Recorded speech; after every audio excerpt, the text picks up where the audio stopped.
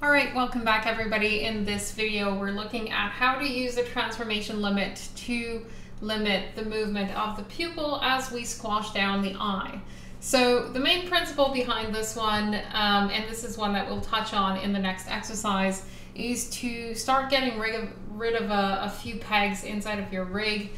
For instance, we have this peg right here, the full eye front, which is being used for squashing down the eye and not necessarily affecting the pupil. Well, we can simplify that a little bit with the transformation limit, which will allow us to move inside the hierarchy without necessarily going through so many instances with the amount of pegs that we have. So we'll be getting rid of this one a little bit later on. It's going to be replaced by the transformation limit, but let's just keep it for now to understand the difference between the two. So I'm going to start right away by bringing in my transformation limit. We're going to bring that here. We're always, of course, connecting it above the object that we don't want to modify with the rest of the hierarchy. So I'm going to slide it in here and bring that over here. So connecting it to the right port, the limited transform port. And let's go inside of our layer properties. We're going to set to 0 everything that we don't want to apply to our pupil. So when I scale this one here, what don't I want to get on my pupil? Well, I don't want it to scale. Right now, that's pretty much what's happening. When I scale it, the pupil scales along with it.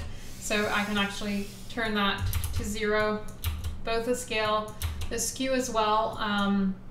I'll turn off the rotation as well and leave the translate for now, just so you can see what's going to happen. Right now it is connected to the eye full master, so if I scale it, right now the pupil kind of goes off in a weird direction. This is only because we need to set the pivot point on our transformation limit. So always a good idea to check this out if you're unsure. Let's just show it with the show control right here. And let's bring that over to our pupil to about the center, Terminator style. There we go. So we have our pivot point right here. Now if I try scaling the eye, that should move already a little bit better. Oops. Let me just zoom in a little bit. You can see the pupil is kind of tracking slightly towards the bottom. If this is something that you like, you can actually leave it there. This is because of the translate values that we have here. So if you don't want to get this little tracking right here, you can always set these back to 0. So I'm just gonna reset those right here and turn that off. So now if I move this over, I'm getting no movement in the pupil right here. Oops. Let's just turn that off. I'm gonna make sure I reset everything. There we go. And now what's gonna happen if I go over to the top bag and scale those, I'm still getting no movement, and no matter where I go, it is going to be limited indefinitely. So if I want, I can either go inside of my transformation limit right here and set a top peg that's going to stop the limitation. So I can either go and put it in here, or I can connect this little port right here, which we haven't discussed just yet, the forced transform. So I would go and connect that to, let's say, the eyebrows master. So this one will allow me to squash down everything, and the eyes master, which is underneath that connection, will allow me to squash down both eyes at the same time without affecting the pupil. See, I haven't done the system already for this one, so this one is actually showing me what would happen if I did not do the system, and I would have something like this. So I can just as easily go and copy that over to the other side.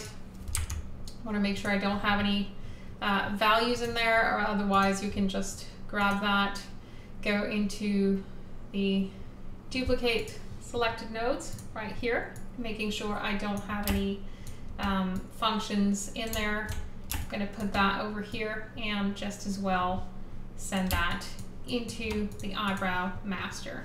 So this one will allow me to squash down both eyes. And of course, I must remember to go and position my pivot point right here in the center, just in case I need to go and change something more specific. And here we have it. Right here, we can see the little tracking on the controller that our eye would do if we had not turned off the translation. You can always go and change that value through time if ever you do need to activate it. That's the gist of it. And there you have it.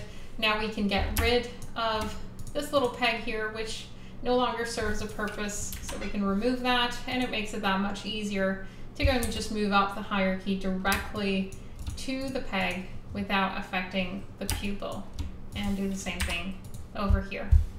So I hope you guys enjoyed that. Let's get together again in the next video for the transformation limit, how to set up the arms.